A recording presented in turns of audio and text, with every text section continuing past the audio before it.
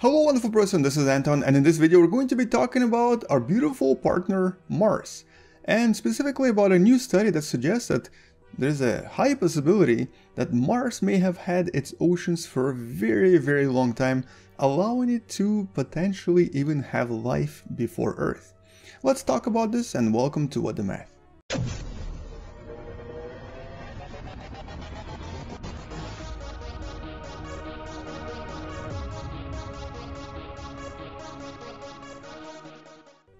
And our story starts in the early solar system, basically 4.5 billion years ago.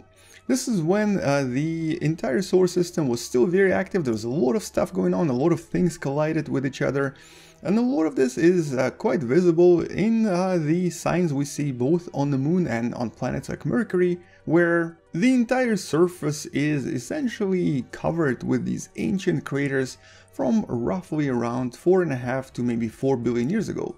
We often refer to this period as the late heavy bombardment, when a lot of remainders of the solar system eventually made their way to the surface of various planets and collided with them.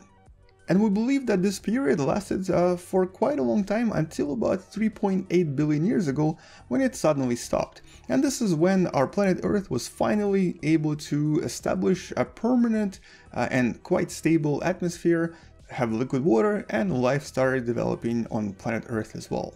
And today we believe that something similar happened on Mars, with Mars eventually getting very large oceans that disappeared roughly around 3.7 billion years ago.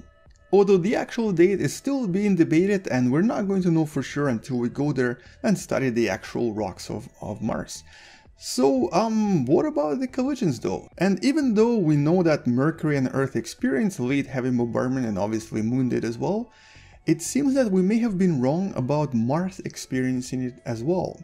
As a matter of fact, this paper right here argues very thoroughly that Mars did not experience so-called late heavy bombardment. In other words, it didn't really have any large asteroid collisions that could have done this, that could have collided with the planet and strip it of any kind of liquid water on the surface, eventually turning the planet uninhabitable for a while. So how do we know this, and why is it that the scientists now believe that it didn't really experience this and may have had liquid water? Well, even though we don't have actual Martian rocks that we brought from Mars, we do have a lot of Martian meteorites that made it here to Earth from various collisions that Mars experienced previously.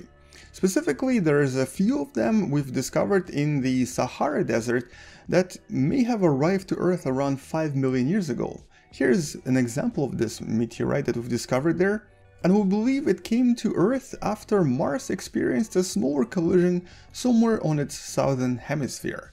And these rocks have been very thoroughly studied, and very interestingly, we've discovered a lot of things that we don't expect to find in rocks here on Earth.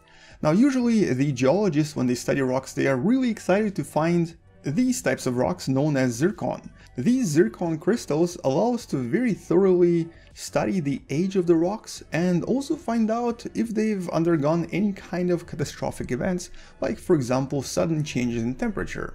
And an asteroid like this with zircon crystals in it can even tell us if the actual rock, or if the environment around the rock, experienced any kind of a shock, like for example a sudden pressure change, temperature change, and so on. And because this is an asteroid that was created by a collision, we do see these signs roughly around 5 million years ago in most of these rocks, suggesting that the actual asteroid collision happened around that time. But except for that collision event, there seems to be nothing else present inside the rocks, as if no other major cataclysmic event or collision or sudden pressure change or sudden temperature change occurred on Mars in the last 4.5 billion years since its creation.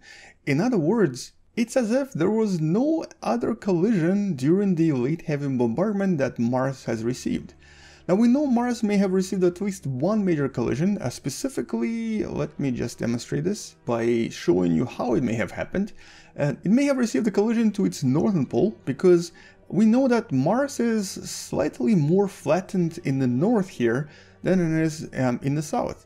And also at the same time, the northern part of Mars is much lower than the southern part, as if something squished it from the top. but except for that particular collision, there may have been nothing else. In other words, Mars have been spared by this event that bombarded the Moon, the Earth, Mercury, and probably Venus. So we don't really know why, but we believe that because of this, Mars may have had stable conditions with a lot of liquid water on the surface much longer than we previously believed. Which obviously suggests that there is a very high chance of Mars having established oceans and atmosphere much earlier than we previously thought. And the scientists behind this paper believe that by about 4.2 billion years ago, Mars already had these really stable conditions with atmosphere, relatively nice temperature, and of course liquid water. And this of course also means that these conditions existed for roughly around 700 million years in total. And by the time that Mars basically got bombarded by the solar particles and lost all of its atmosphere and all of its water, by then it may have already established some sort of primitive life. Because it actually took much less than 700 million years to establish first life here on Earth.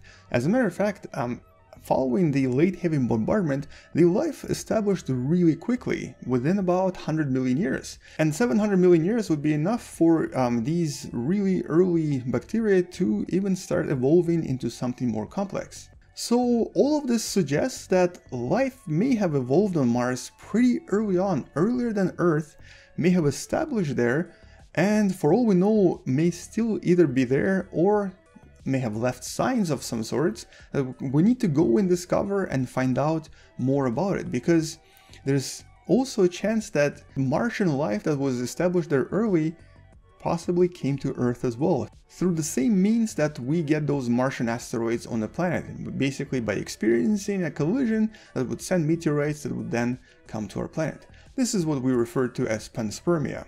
Now obviously this is a huge speculation, but the chance of having life here earlier than Earth is pretty high, assuming this paper is correct. And considering the fact that today's scientists are almost certain Mars definitely had very large oceans and very thick atmosphere and was very Earth-like back in the days, and of course assuming the fact that this paper now extends this date dramatically, allowing Mars to have these beautiful oceans for up to about 700 million years, all of this changes the game completely. This means that someone needs to call Elon Musk and tell him to fuel up those rockets. It's time for us to go to Mars to either find that life or find the signs of first life in the solar system. Because for all we know, it's still hiding somewhere out there, and maybe, just maybe, it's somehow related to us as well.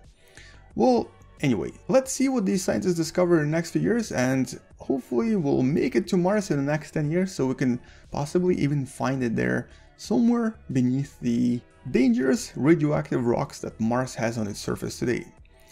Once we discover something else, I'll make sure to follow this up with another video, but for now that's it. Thank you for watching. Hopefully now you know a little bit more about Mars and how life may have evolved in the early solar system, and if you'd like to learn more about the paper, it's in the description below.